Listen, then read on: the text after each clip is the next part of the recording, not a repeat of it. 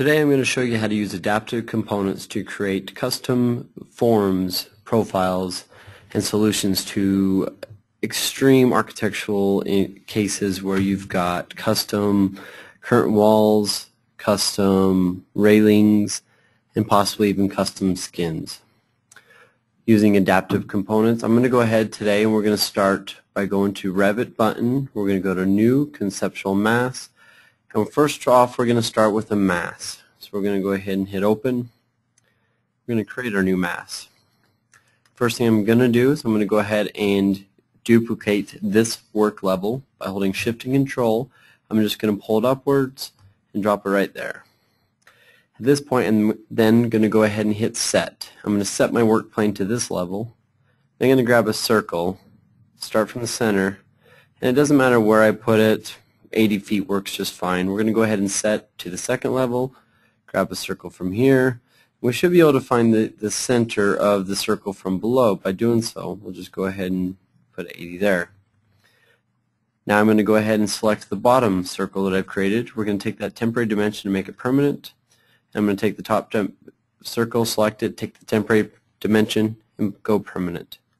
And then I'm going to take this dimension and I'm going to create a parameter, a label parameter, which is a very great feature in Revit Architecture 2011. I'm going to drop down this box up here. I'm going to hit Add Parameter. This is going to be my bottom radius. So we'll go ahead and just type in radius. And this is just going to be a type, and it's already a dimension, so we'll keep that there. Hit OK. And then we're going to grab the top dimension as well, and we're going to use the same label. What this allows me to do is then I can thus move this circle in and out, and they're constrained together.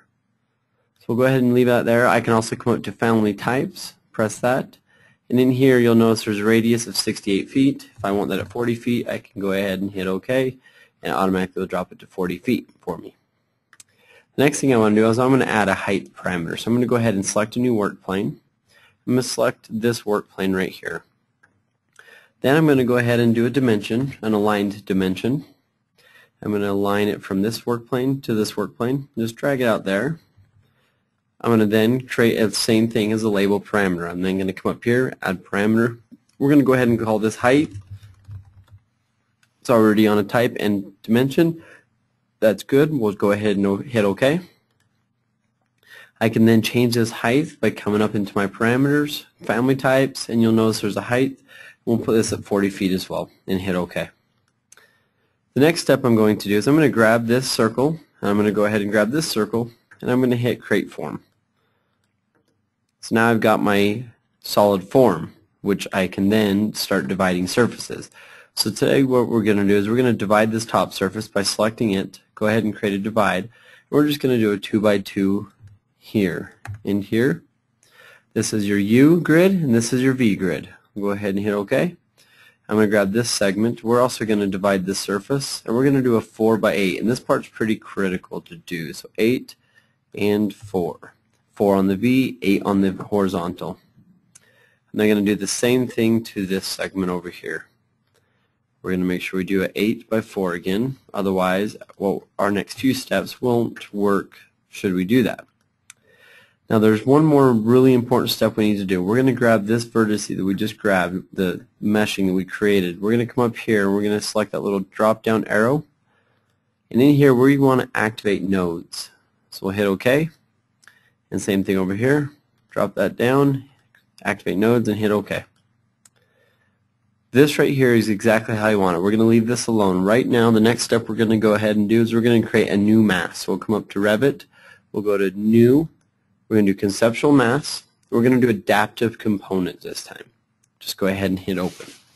Now, adaptive components are basically datum points or intelligent points on a system that are going to help you create profiles and systems and such. And we'll kind of show you exactly how that works today. So, first thing we want to do is we're going to go ahead and set our work plane, hit set, and we're going to use this as our work plane.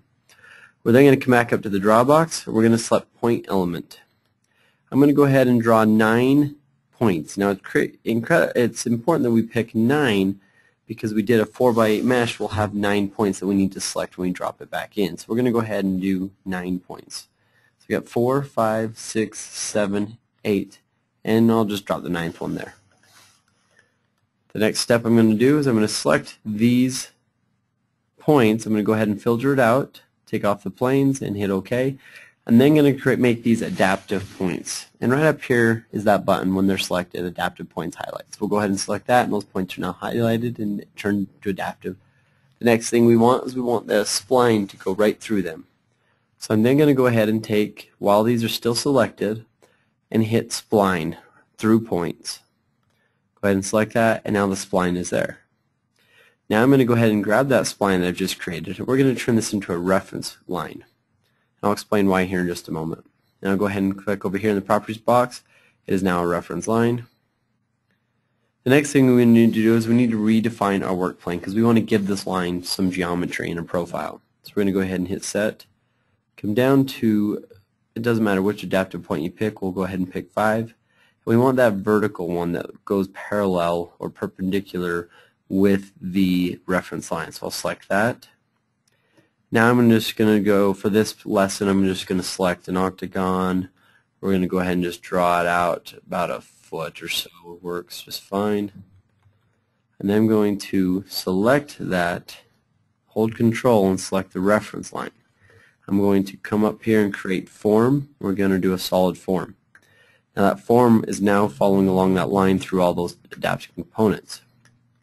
The reason why I had you turn that into a reference line is when we went to a hidden line, we wouldn't be able to see that line anymore. It would have formed into the geometry. So now I can select that reference line, and I can turn it off. I don't want that as a reference line. I want it back to a generic model line.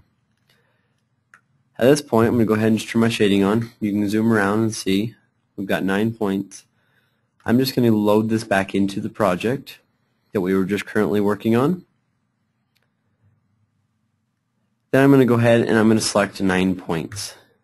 I'm going to kind of get down in here. I'm going to start right here on first point, my second point, third, rotate around. I'm going to grab this node, fourth, fifth, sixth,